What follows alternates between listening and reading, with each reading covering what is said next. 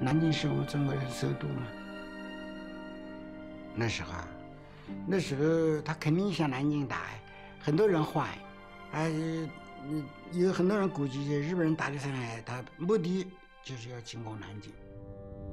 南京很多难民是上海逃过来的，上海逃过来，听过他们讲过，日本人很坏，说日本人杀人、强奸妇女有，是吧？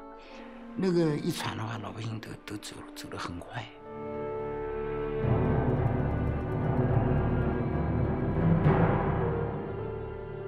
Telegram we sent to the Japanese ambassador. An international committee composed of nationals of Denmark, Germany, Great Britain, and the United States desires to suggest to the Chinese and Japanese authorities the establishment of a safety zone for civilian refugees at or near Nanking. The committee would respectfully request a prompt reply from the Japanese authorities to this proposal. Telegram to the United States Embassy. Japanese authorities have duly noted request for a safety zone, but regret cannot grant it. According to radio reports, London regards this reply as a flat-out refusal. We are of a different opinion here. Their answer is cleverly couched in the diplomatic terms, leaving a backdoor open.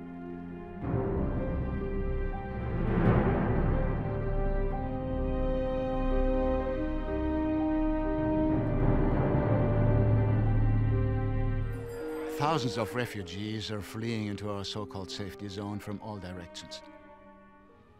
The zone is all marked with flags and banners, and so far the Japanese have not bombed it. We still have hopes that even if they do not recognize it, they might respect it. If they do, it will mean the saving of thousands of lives of poor people.